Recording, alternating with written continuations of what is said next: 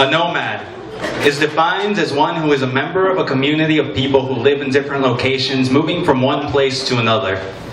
You have forgotten your community.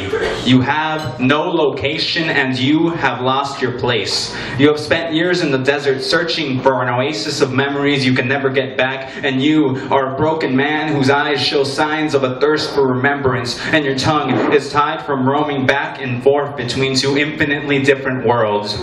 Although you always feel stuck in between, a cultural limbo. But you were never one to enjoy games except the physical ones. You love physical things because at least it gives you something to hold on to. But now you can never decide if it's football or football.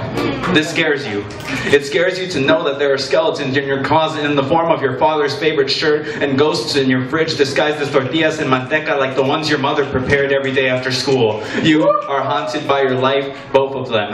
And you have dreams about a past so sweet that you can no longer sleep, because upon waking up to the present they become nightmares. You are a prisoner to your culture, locked up in longing behind bars of denial. They have taken everything that defines you, but you will insist that you gave it up willingly, because you've been raised to be as stubborn as it gets. Once a month, they allow visitors, and once a month, she walks in with the same things you requested.